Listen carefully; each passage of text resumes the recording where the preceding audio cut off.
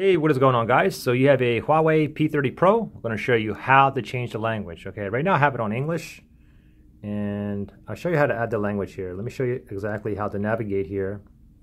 So first thing is just go ahead and go to your settings, open up your settings here, and then from here what you want to do is you want to scroll all the way down to the very bottom, and down here it says System. Tap on System, okay, and then from here tap on Language and Input. And to change your language is up here. If you wanted to change or add multiple languages onto the keyboard, you would click down here, Swift Key Keyboard. Anyway, for this video, we're going to change the language. So language and region. And I'm going to show you guys how to change it back in English if you're actually stuck in a particular language. Okay, so English is here. Now I can go ahead and tap on Add Language. And there's tons of other languages here that you can go ahead and put in. Okay, you can also do a search. And let me do this. Let me go ahead and I'm going to go ahead and add Chinese, okay? So there's Chinese. Now I'm going to go ahead and change it. And once I change it, you see it's in English up here. It says Add Language.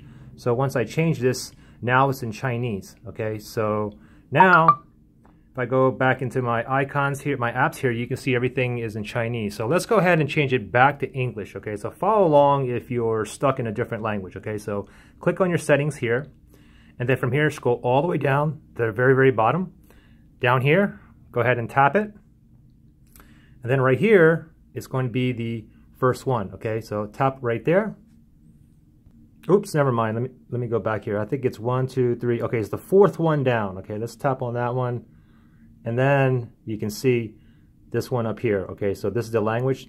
Tap on that, and then you can go ahead and change it back to English. Once I change it to English, you're going to see the Chinese turn to English. And there we go. We're back in business. My apps and everything is back in English as well. Hope that helped you guys out. Thanks for watching, guys. And I'll see you on the next one. Bye.